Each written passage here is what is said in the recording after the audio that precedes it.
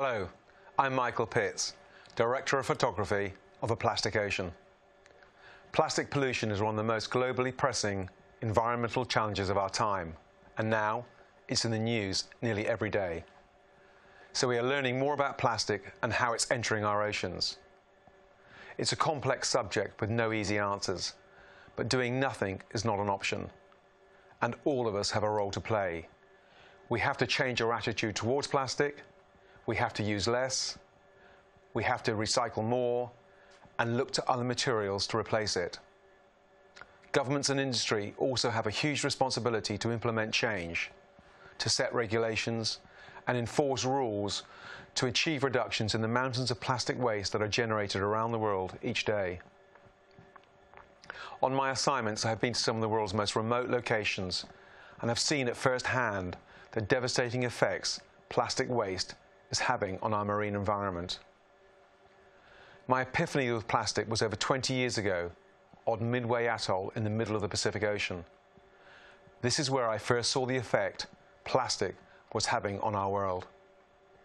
Midway is a tiny dot in a vast ocean, just 6 kilometers square, with a fringing coral reef, and within its lagoon, 3 tiny islands.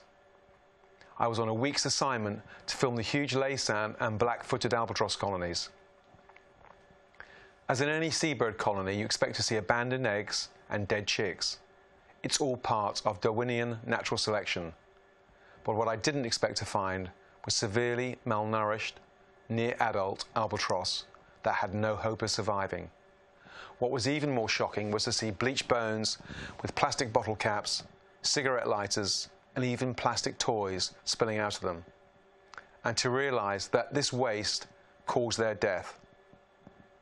As Director of Photography, the film took me to many countries: Australia, to Lord Howe Island and Tasmania to film shearwaters, to Sri Lanka to film pygmy blue whales, on to France and Italy to film a submersible searching for plastic on the seabed of the Mediterranean, to Fiji and through its islands to look at what impact plastic is having on a male hormone imbalance, and to Tuvalu to see an island literally drowning in plastic, and of course Midway to film the catastrophic effects of plastics on seabirds.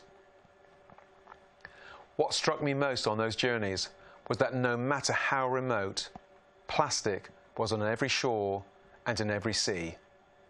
And in the sea, plastics don't conveniently evaporate or disappear. They break down, or more correctly, they break up into microscopic particles. These particles are ingested by marine invertebrates, fish, mammals, seabirds, and then us. I wish I could take you to an albatross colony to show you what's happening. Sadly, I can't. But what I can do is share it with you through this film. You will then be inspired to make the changes in your lives and persuade others to join you as we aim to create a better future for our natural world and generations to come.